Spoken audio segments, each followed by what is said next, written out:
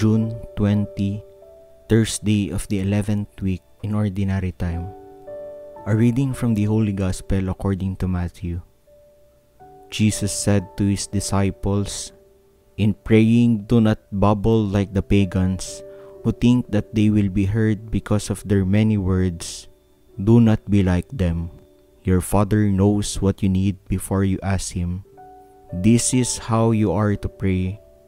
Our Father who art in heaven, hallowed be thy name. Thy kingdom come, thy will be done on earth as it is in heaven. Give us this day our daily bread, and forgive us our trespasses, as we forgive those who trespass against us. And lead us not into temptation, but deliver us from evil.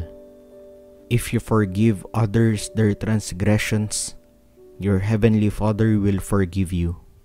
But if you do not forgive others, neither will your Father forgive your transgressions." The Gospel of the Lord. Do not babble like the pagans. Jesus tells the disciples not to imitate the Gentiles who heap up empty praises each time they pray to their gods and goddesses. The long prayers are meant to appease or bribe their gods, whom they see as vengeful, capricious, and terrifying. Their babble is meant to extract favors from difficult and demanding deities.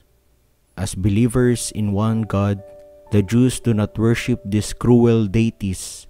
They believe in and adore the Lord, whom they know through their ancestors. The Jews, however, relate to God in awe and fear, and consider Him to be distant and remote. Jesus surprises His disciples by presenting God as Father. The Hebrew word Jesus uses, Abba, denotes a doting relationship between father and child. One need not squeeze the Father's arm to obtain favors from Him. In fact, Jesus says, "Our Father already knows what we need even before we ask Him." Our Abba unites all people as God's children, and we are taught to live a holy life like that our Heavenly Father, to desire His kingdom on earth and in heaven, and learn to be a forgiving people.